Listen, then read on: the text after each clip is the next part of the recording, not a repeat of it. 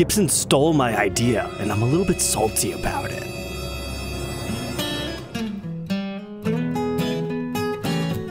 Welcome back, Troglodytes here. Yada. Let's just get into it today. You see this? This is my signature guitar I developed for April Fools. It has come to fruition. Okay, sure, it's not exactly like the LP400. Sure, we don't have the staple Alnico 5 pickup hip here. It's technically a Les Paul standard instead of a custom, but it's got enough of the elements that I know somebody in the demo shop created this as a tribute to that April Fools video. And I'm not upset about that. In fact, I'm quite flattered. Thank you, guy who made this thing a reality. What makes me upset is they're trying to charge $8,000 for this. This is just a regular Les Paul standard 60s. I mean, that's like a $3,000 brand new guitar. So they want 2.5 times the price point? That just seems a little bit weird in my opinion, but let's look at this. So you have 0 pickups at all in this thing except for a piezo element. If you're not familiar with what that is, essentially you have a little wire that comes off the bottom of your bridge. So that gets routed into the body right under here, and then you have your circuitry within your normal route. So this is going to sound like one of those electric acoustic guitars. But what's really fascinating about this is the fact that it doesn't have any routes. How did this get to the demo shop like this? It must have just been a blank body, because you don't even have stop bar tailpiece holes right here that they like filled in and put a trapeze on here. And sure, this isn't quite 34 burst, but it's definitely a smaller burst than normal, so you know they were playing off of that. And it's got the beautiful flame top, which is just perfect. If you want another model kind of similar to this and you don't want to pay $8,000, you might as well buy one of the old Gibson Les Paul acoustics. As far as the headstock goes, looks like we got the button style tuners, not my favorite, but just a regular Gibson logo. And as far as the back, they did a little bit of a burst job here, just kind of gave it an antique violin vibe. That's pretty cool. But here's where things get even more strange. It still has the hole here. So it must have been routed for the back, but not for the top. It's either that or they filled it in and put like a new veneer over top. I'm not sure. All I know is I wish this was more appropriately priced, like $3,500 bucks. Because then I would have had to have bought it to do the review and demo. But they called it Smokey Acousti-Burst. And surprise, surprise, it's still available if you really want it, but I would not suggest paying anywhere near that much for it. We got Magenta Glow Firebird Custom. That is certainly an out there finish for one of these customs. And in fact, it's been a while since we've seen one of these in the demo mod collection. But something about this looks off center. Like the fretboard seems to line up, but doesn't that seem a little bit farther over than normal? Maybe it's just throwing us off because the pickguard is like resting underneath it. But it was a complete refinish and it appears to have a metallic nature to it. But if there was one I was tempted to get this week, it was actually a BB King Lucille model. So Gibson recently came out with the Legacy Edition. It's kind of cool because it has the Super 400 inlays, and it has a transparent finish, so you can actually see a flame maple figuring on the top. So even though there's like a million Lucille models out there, this one was pretty cool for that. But these things came in stock, sold out really quickly, and we're just now starting to see some more show up at dealers, and they're 7,000 brand new. So when this one showed up in a cool custom finish called Marigold for original retail value, I was thinking, maybe this is the review piece, because it's not exactly silver burst, even though it kind of looks like that at first glance. You really got to zoom in here. It looks like the surface of the moon, or marble, which is where they got their name Marble Burst from. But I'm not sure if the gold hardware works or not. It's like, sometimes yes, sometimes no. It was certainly an interesting finish. But for me, it's all about putting a theme over the entire guitar to tell a story. So when I flipped over to the back and saw nothing has changed, I was a little bit confused. So back here, we still have the flame maple showing through on a transparent black finish. So maybe you could say it's like the dark side of the moon as to the top. Although had they had bursted the back, the edges, and the neck, I would have had to have bought this. But since they didn't, I just decided to pass. But I'm real surprised nobody else did jump on this. I mean, custom color Lucille's. There are people that collect these. So maybe I'll get a regular one of these days to review and demo. Until then, you can check out this Epiphone version in a white. That was actually a really good guitar. Next up is a standard 50s in what they called Gold Burst. So that likely means the started life as a gold top. They sprayed the edges and then maybe put an amber clear coat over top of it. P94 pickups make it pretty interesting. And the back is black.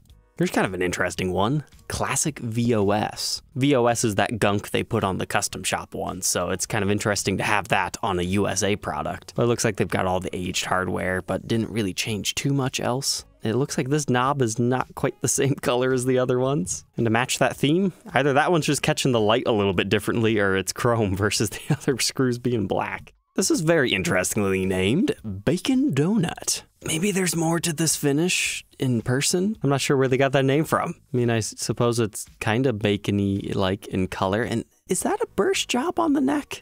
Let's adjust our contrast here to help you see it. That does appear to be some sort of a color variation. My best guess is this has some sort of a metallic overcoat shot over the original cherry finish, and it just makes it look different in person. So kind of like the glaze of a donut, whereas the wood grain is like symbolizing the bacon lines of marbling.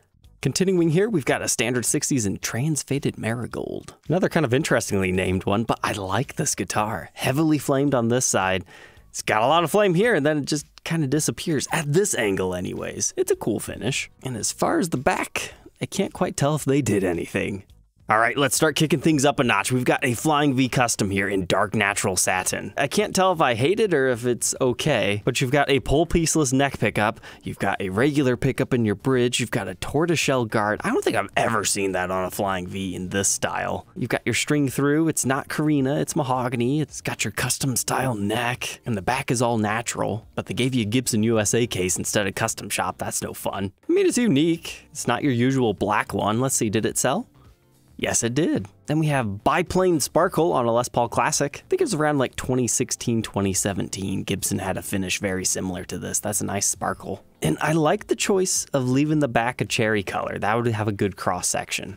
The lefties were graced with Hot Pepper Burst. That is so strange. I kinda like it. It's a lot of orange for a Les Paul. Very, very thin border, but this kind of flame figuring with it works pretty well. And you've got a natural mahogany back with moto plates on the back for some reason. But this thing sold fast. And SG standard. Oops, somebody messed up. What is this? It's a remade Captain Kirk Douglas SG. They've just swapped our pick guard to remove the fancy elements there, and you no longer have that middle pickup, but the routes are going to be there unless they filled them in. And then you get a nice cool custom gold finish. Front and back, that was a no-brainer for $25. And then we got Grape Gush. $2,100 is a little bit much for a studio, but it is a pretty interesting finish. And you've got the Dirty Fingers pickups here, new clear knobs. You get a case with it. You get the old-timey Gibson logo done up in purple. They bursted the back, the neck, the headstock. Can't quite tell if they did the edge burst, but it's at least purple. If there ever was a special studio to pay that money for, at least they nailed all the elements. So I'm not surprised that thing sold. Then we have Ebony Space Sparkle 70s Explorer. That was only a $200 upcharge. Cool custom pickguard, awesome sparkle finish. Photos would never do that justice. Oh man, they even did the headstock. That was cool. Then this 60 standard was called Aqua Sandbar. I like it. It's a mix between natural and blue, and the back has some interesting wood grain and figuring. Here's another blue sparkle guitar at $4,700. Wow. If you need a Floyd Rose equipped guitar, that was a good one to get. That looks pretty good even in the stock photos, and typically Brunswick Blue Sparkle doesn't look that good in photos, unless you have really bright lights. And Axcesses and Apex head carves, they're all right in my book.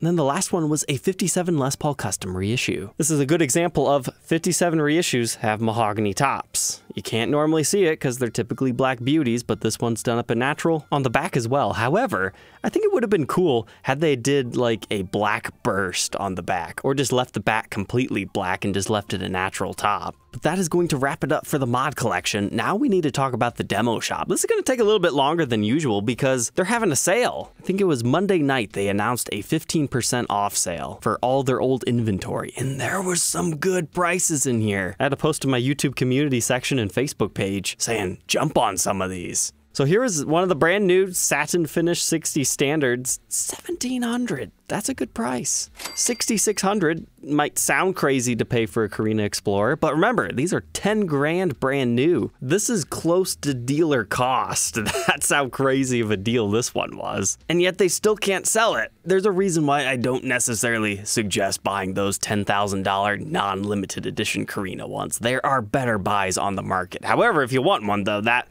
that's a pretty fair price to get into one. This was a pretty good price for a 59 standard. I mean, they're $6,700 brand new. The top is okay on that one. But this thing, I don't understand why this hasn't sold yet. This is a custom color 1960 reissue in root beer finish with the most beautiful flame top ever. This is the one I told people to buy, and it's still not sold. It blows my mind. If this was $400 cheaper, I would be buying it as a guitar store. But then again, I like root beer, and I like the finish, and everything's just perfect about that one. This was pretty crazy as well. I mean, $4,500 for the 3 pickup, full-on Black Beauty treatment here. It's got the mahogany top like we were just talking about, the aged lacquer. Sure, you gotta live with the demo stamp, but if you're gonna play the thing, what do you care? They didn't even steal the custom shop case from you. Here's another cool 59.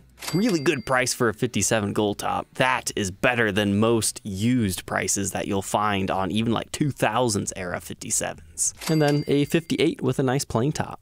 The market is definitely drying up a little bit for the demo shop if they can't sell through stuff at those good of prices. But as far as this week, in case you missed our previous episode, Mesa Boogies are now starting to invade the demo shop. So we had a Rosette 300. I don't know anything about that amp. I've always been intimidated with amps that have so many knobs on them. I like them a little bit more simple. But it looks like we've got some direct out if that's what you like. I can never get direct out to sound good. But then again, I'm not the best at miking amps in general. But look at this thing, transatlantic head TA15, looking like Rob Halford over here.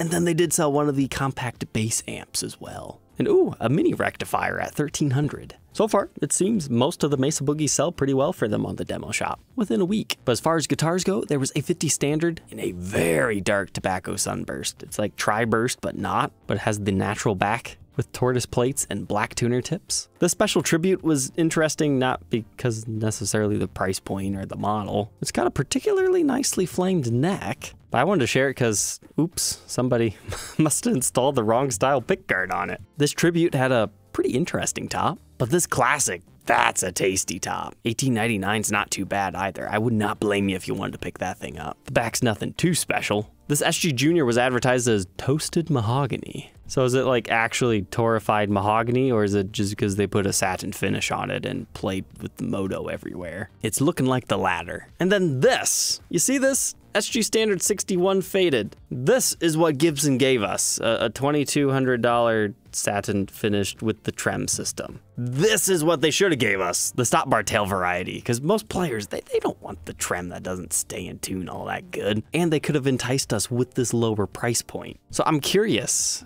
is this like a prototype model, or did they just strip the finish off of a gloss one? And I thought this AFD had a very nice top on it, especially at a discount. Those things are $3,200 brand new now. Now we need to take a flight over to the European side of things.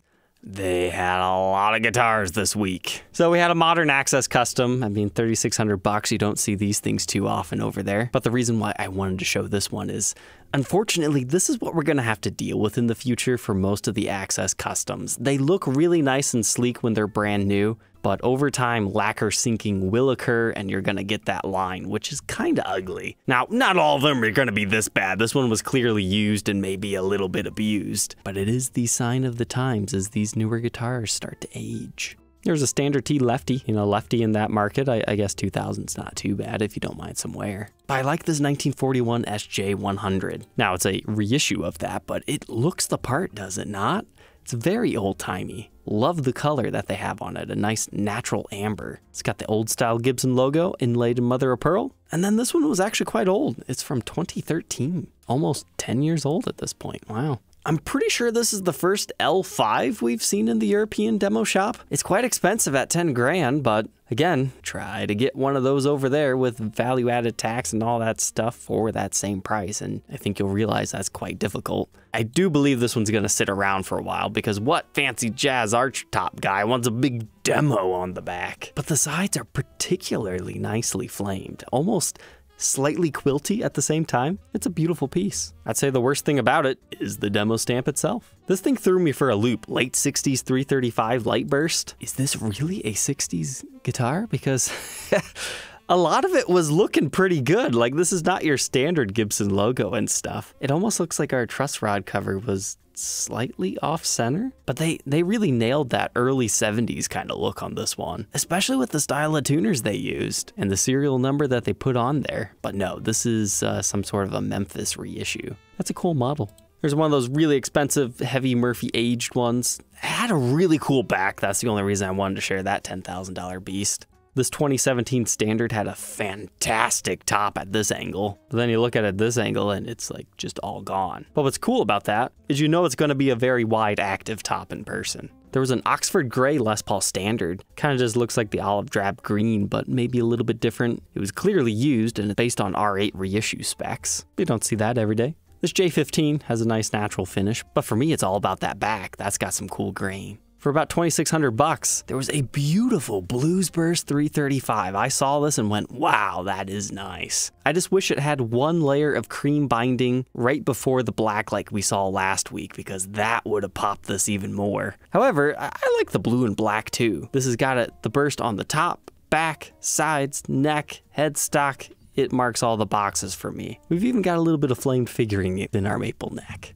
You don't see too many ES175s over there. Here is one in the demo shop that sold rather quickly. Here's an ES390, a model you never see. It's a shrunken down 335, custom shop style. It's got mini humbuckers in it. It's kind of weird. It's a fascinating model. I would like to document one in the future. They had a pretty good deal on a modern Firebird at $1,600. A Pelham Blue 63 reissue, which, I mean, you really could not go wrong at $3,200 on that. Perhaps the steal of the week was this thing, one of these semi-hollow ESLP bases. Like, you just don't see these on the market too often, and it's got a killer back. Cool wood grain and all. You guys remember when Gibson made this into a base 6? Oh. What is going on there?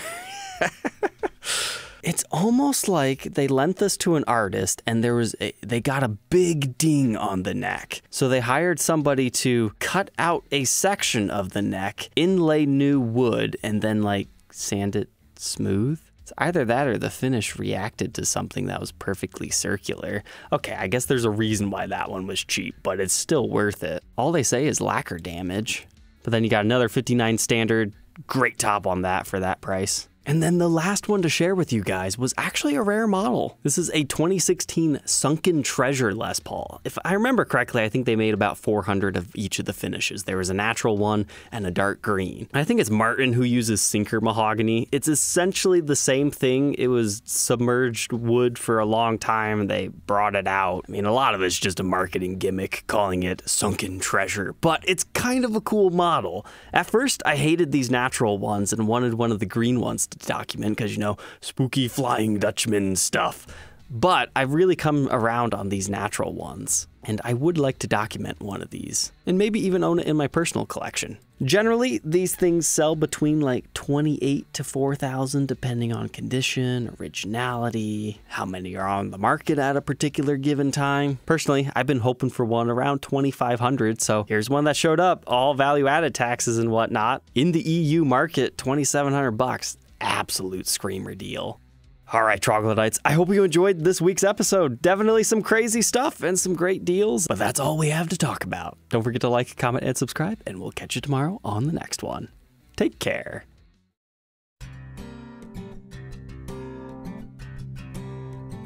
Hey, since we were talking about big jazz arch top guitars, have you seen this episode? A very nice ES175 that was burnt on a famous TV show and then later restored. You can check that one out here.